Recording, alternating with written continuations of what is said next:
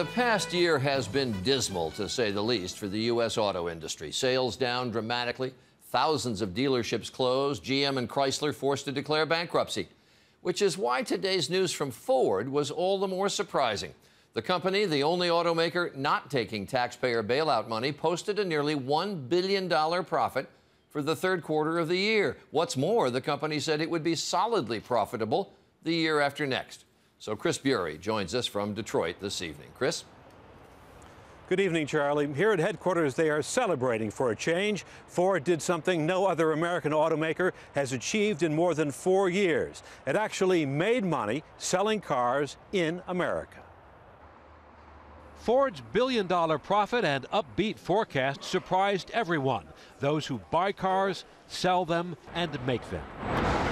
Clearly, to move from break-even or better to solid profitability means that we'll be making money in all of our vehicle operations.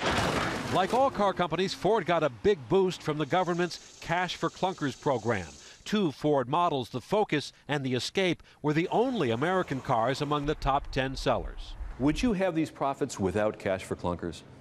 Well, certainly Cash for Clunkers did a lot of good things. It stimulated the economy. It was good for the consumer. It got a lot of guzzlers off the road, so it helped. It also helped that in the latest quality rankings, 90% of Ford's models scored above average or better, easily beating GM, leaving Chrysler in the dust. When you look at where Ford was 2 or 3 years ago versus where they are today, they have absolutely turned a corner, and the signs for them moving into next year, I think, are very positive.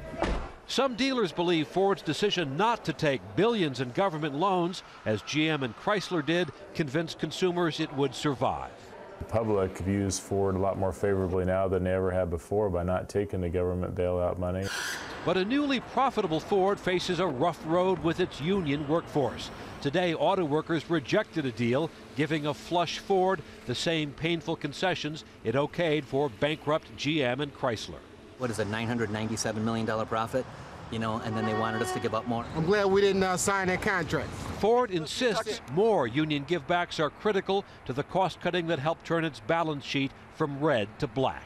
It is definitely a bit of a speed bump, as the case for the concessions isn't as strong.